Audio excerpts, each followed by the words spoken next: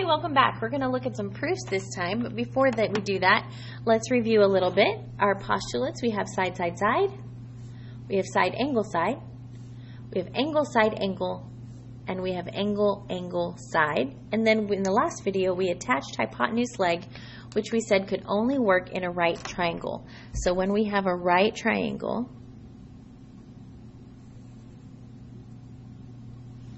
it's going to be the right angle. It has to be a right angle, and it has to be the hypotenuse, and then one of the two legs. It doesn't matter which one of the two legs.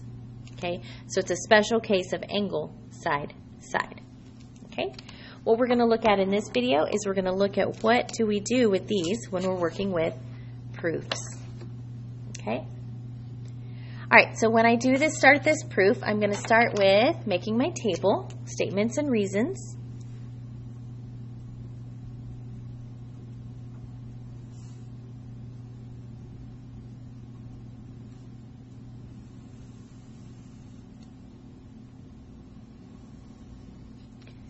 And then I'm going to start with, when I see given, they've just given me a picture, okay?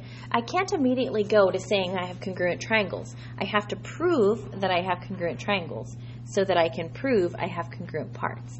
So the first thing I'm going to do is just look and see what is given to me in the picture, okay? So what information have they already given to me in the picture, okay? The first thing I can see is that this HE, segment HE, is being marked congruent to segment EF.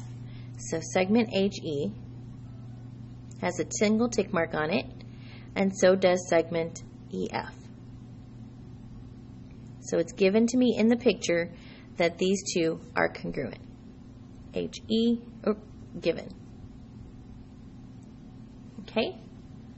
Let's see what else was given to me in the picture. Okay, in the picture, I can see that angle D is the same as angle G because they have the arc marks on them. So angle D is congruent to angle G, given by the picture. Okay?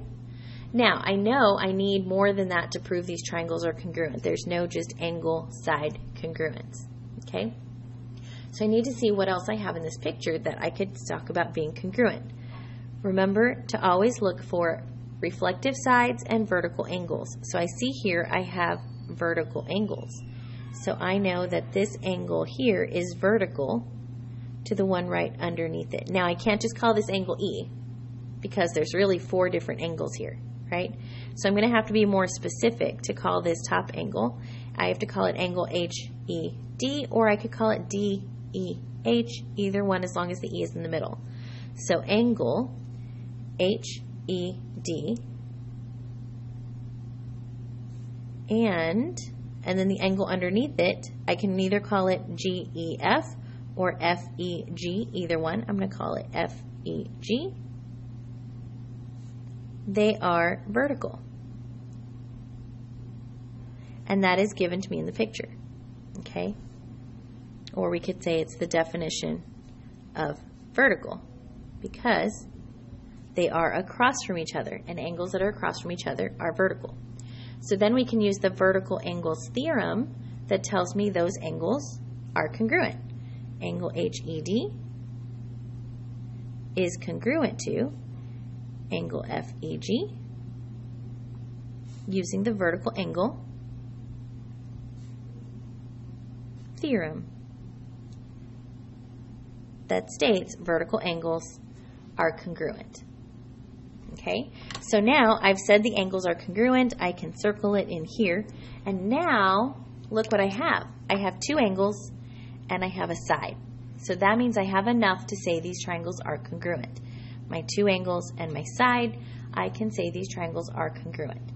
So my first triangle, I'm going to call it triangle, let's go HDE. Why not? And I'm going to say it's congruent to triangle. If I started at H, the angle that's not marked, right, I'm going to start at F, the angle that's not marked. And then from H I went to D, so I went across to the single marked angle. So from F I'm going to go to G. And then I ended at the vertical angle E.